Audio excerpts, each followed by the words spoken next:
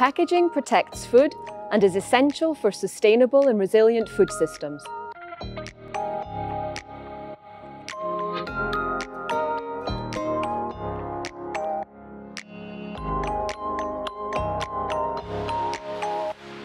Let's look at how sustainable food processing and packaging contribute to the reduction of food loss and waste.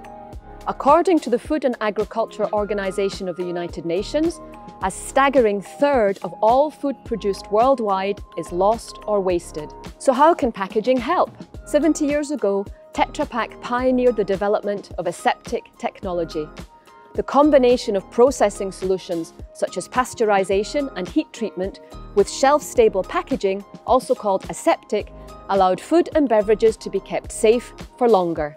Back then, it was a revolution in food packaging, which allowed perishable goods such as milk to be safely distributed and easily stored.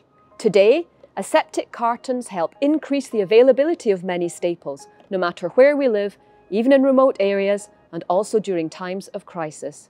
Protected, food and beverages retain colour, texture, taste, and their nutritional value for several months without the need for preservatives or refrigeration, saving energy across the board. This way, the shelf life of products is extended, which research shows has the potential to significantly reduce food waste.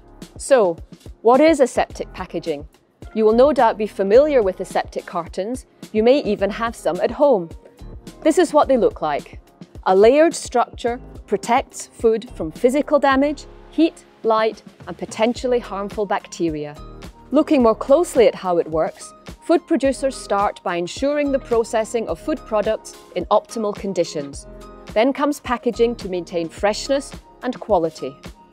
Aseptic packages are sterilized, then filled with the food products and hermetically sealed. Along this process, food stays free from contamination and safe for consumption.